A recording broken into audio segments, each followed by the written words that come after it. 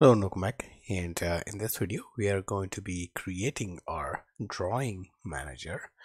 Drawing manager is basically going to be the a bridge or the the bridge between your core data and your drawing views. So basically it's going to act as a view model per se for this communication. So let's go ahead and create a new file, and we are going to call we're going to select Swift file template, and we're going to call this one drawing manager.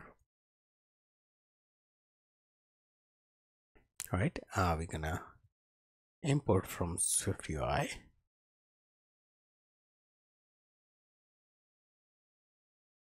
because we're going to be making this class observable.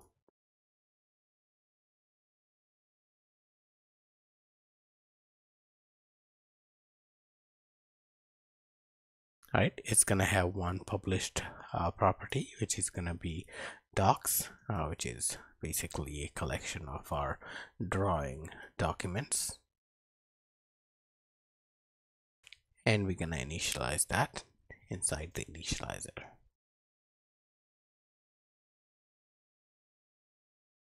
And for the initializer, we're gonna talk to core data manager. We're gonna get its shared instance, and we're gonna say get data. Get data is gonna basically return us the collection of drawing documents, and it's gonna basically make a fetch request into the database, and basically just go over each record of drawing doc, which is the entity representation of our document, and basically convert that into a drawing document and return that fetch result. Okay, all right, let me close this.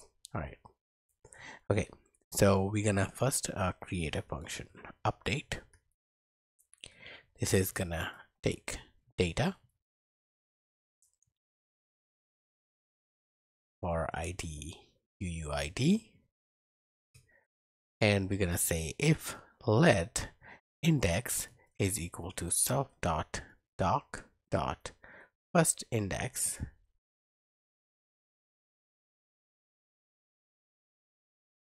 where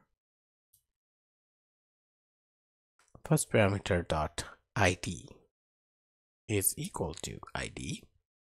So we're gonna get that item where the IDs are matching, and we're gonna say self.docs index that we found dot data is equal to data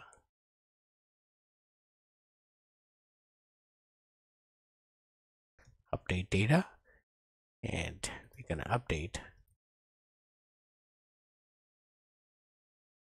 that index document at that index. Okay, alrighty.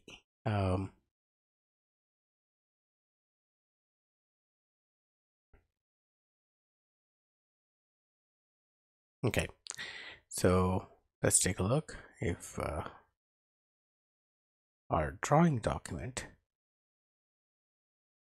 we have data defined as let, so we can change it to var, and then this error is gonna go away. Let's go ahead and build it to make sure. Okay, all right, now we're gonna create a function to get data, and get data looks data by id, and it returns that data. So this is basically our drawing data that we are getting or setting and updating and stuff like that.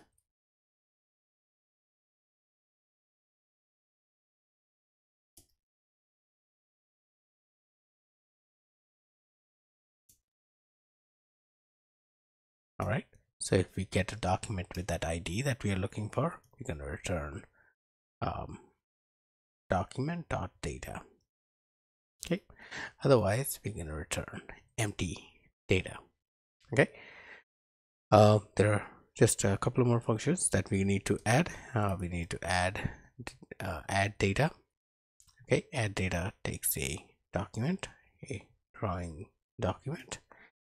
And this drawing document, just first of all, it appends that document into docs collection, as well as calls the core data manager and tells it to add data for that document.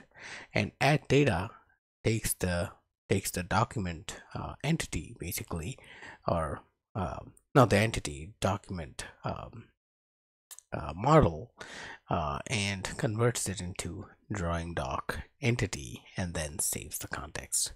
Okay, all right. For delete, we are simply gonna look for index set.